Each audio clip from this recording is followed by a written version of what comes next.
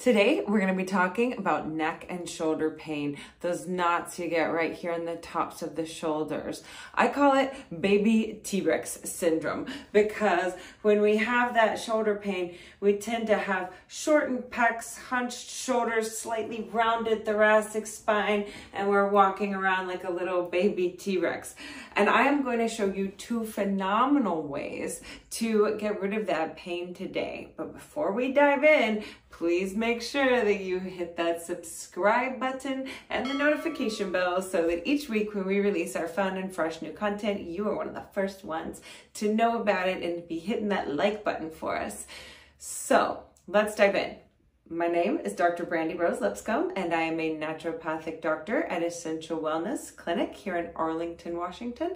And I am also the founder of an online pain relief revolution called the Pain Eraser and Rapid Recovery Program, where we outfit our clients with space-age technology and teach them exactly how to use it to get the best results.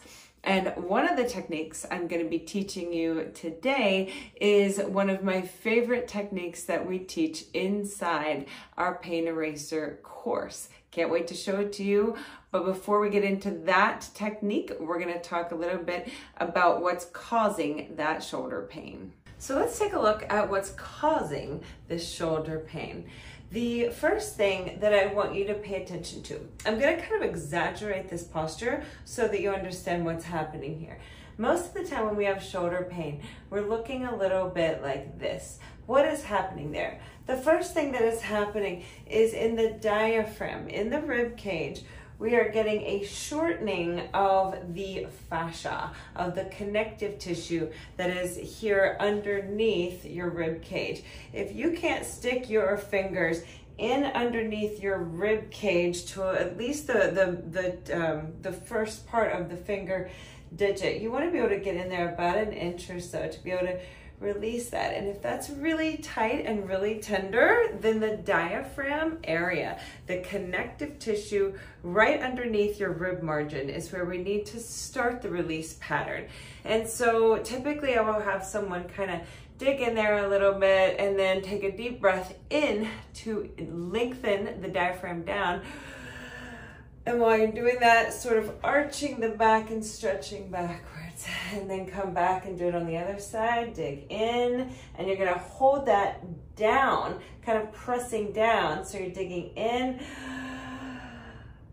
and stretching back and feeling that connective tissue stretch, and hold it there and release it. And you're gonna dig in again, kind of push that in, and then breathe in, arch back, and really hold that tension with your fingers, that tension pull going downward in order to start to release that diaphragm a little bit. If that is way too much for you, you could look for someone who is a myofascial release specialist or a structural integration specialist, someone who does Heller work or Rolfing. They're all really well versed in how to release that fascia in the diaphragm.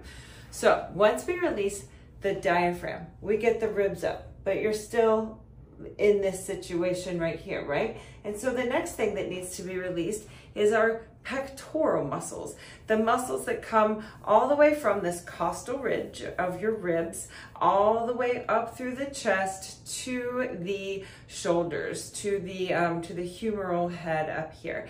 And so we need to release those pecs next. So the best ways to release our pecs, one is to simply put your hand against the wall, and lower is fine. It doesn't need to be up high. Put your hand against the wall and then work on turning your body away from that shoulder a little bit, and you should start to feel that release here in the upper part of the shoulder. That's a really good stretch, and holding that, you want to be able to hold this stretch for a full 2 minutes in order to get the physiological benefit out of it. That's a pretty long time, so you don't want to be stretching too hard. You want to be nice and comfortable while you're doing it.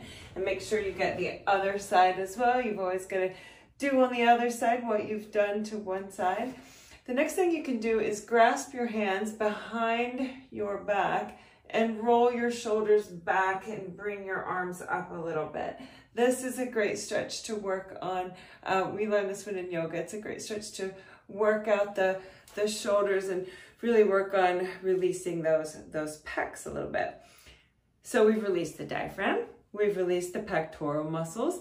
Next up is our shoulders. In order to get our shoulders in the right place, remember our posture is that kind of hunched forward. Shoulders need to go up, back, and down. Up to the ears, back as far as they can, and down. Up, back, down. And do that about 25 times in a row. 25 reps of up, back, downs to get those shoulders back where they need to be. Once you're done with that, that's when we can actually dive in to the area that you thought was causing the pain in the first place, the actual neck.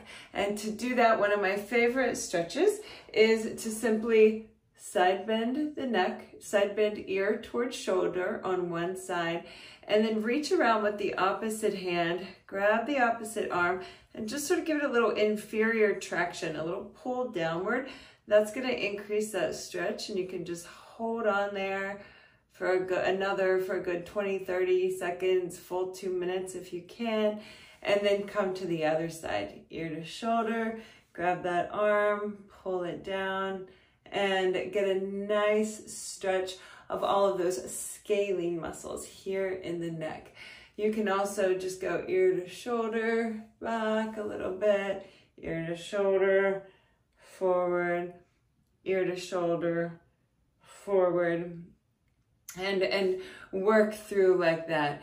And then the last thing that we want to release after all of that are these, the rhomboids that are kind of holding the scapula in place. So the best stretch for that, and this isn't always the easiest thing, but you can at least move towards this pose and you can get there eventually, or you can get somewhere close to it where you're feeling a stretch.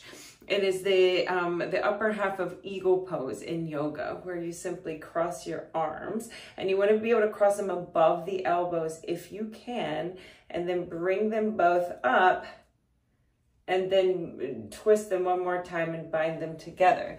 And once you're here, you want to act like there is a string at the bottom of this elbow, pulling it out and jutting it out in front of you, like out away from you. So you bring your shoulders together and you push those elbows out towards the ground. It is an amazing release for the back of the shoulders. Oh my goodness sakes. And you definitely need to switch sides and do this again on the opposite side. And take 2 minutes to do this stretch here. Once that's done, give your shoulders a few more up, back, down rolls, and I'm willing to bet that you're going to feel a lot better. So we have that sequence that has to go in that order. Diaphragm, then pecs, then shoulders, then neck, and then the rhomboids, the back of the neck. If we release in that order, everything gets a much better release. I teach my clients something quite similar in the Pain Eraser program, except they use this device and this wand. And what is really neat about it is this wand is sending the same exact signal that our device sends from the device head. And we can actually dig in on the skin. We can kind of dig into that rib cage with the wand and really get a nice release of the diaphragm that way. And then we can work our way up through the pecs, through the shoulders, on the skin, releasing up through those pectorals and all the tight areas that we have in our pecs up in here, releasing that into the humerus, into this arm bone here. And the same thing for the other side. And we can then do something pretty phenomenal. This technique is called Shrug It Off, and this is what I wanted to show you today. So we have this little trigger point in the upper trap. The trapezius is that muscle that when you bring your shoulder up, it's that muscle that you can kind of get a hold of there. So right there is your upper trap or trapezius. And right in the center of the trapezius, right where my finger is a trigger point that when we hit it with the right amount of energy and frequency, we'll get that signal traveling up through the neck into all of the cervical paraspinal muscles that come up into your occiput and down into around the scapula and down into the shoulder. And we will get this pretty amazing involuntary contraction of all of those muscles. And I wanted to demo that for you today. So we have 4 different modes in our device that we use in the Pain Eraser program.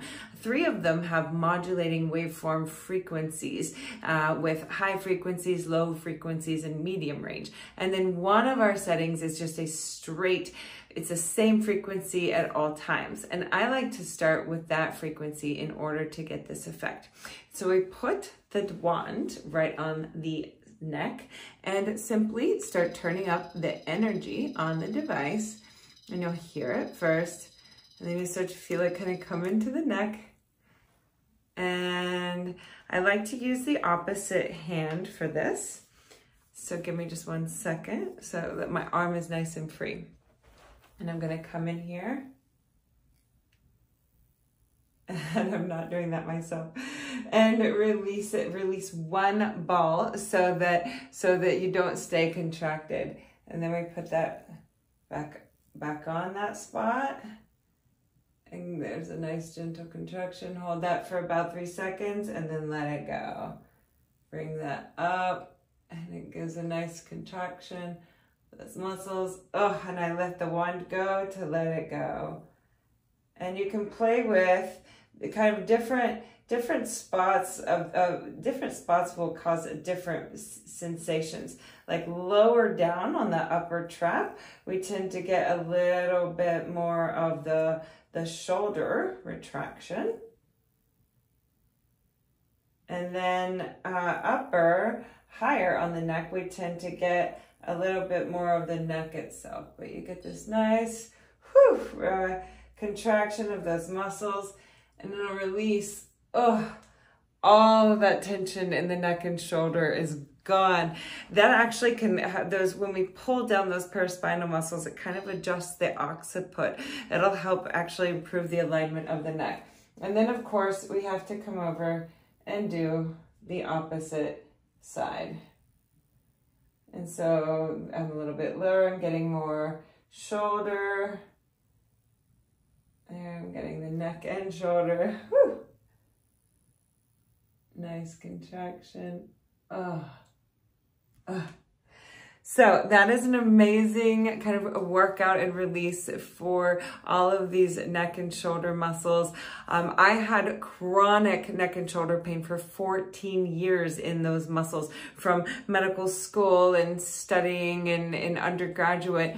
And I spent a road trip once simply giving myself the shrug it off technique for, 20 minutes at a time, 3 or 4 times through the day. And I've literally never again had that pain in my neck and shoulders. I know what you're thinking, and you're right. You absolutely do have to try this. So if you want to find out a little bit more about how to qualify and get into the Pain Eraser program and join us on the inside where we're having so much fun, click on see more, and then in the description you'll find the link to the My Pain Eraser and Rapid Recovery Program webinar. It is a kind of a complicated program and process, so we created an entire webinar to teach you all about it. So you register for the webinar, you get to watch it, and if you're like, yes, I'm in, you book a call, we walk you through the qualifications, we go through a few more steps, and pretty soon, voila, you and I are talking on the back end and getting an individualized treatment plan set up so that you get the best benefit out of this technology. And if you want to see a little bit about how we treat knees inside the program, you can click on this video next if you have a bone-on-bone knee issue. And if you're interested in just learning more about the basic science and how this type of technology totally outperforms a traditional TENS unit, click on this video next. As always, we thank you so much for watching. Enjoy having you here, and we can't wait to see you next time.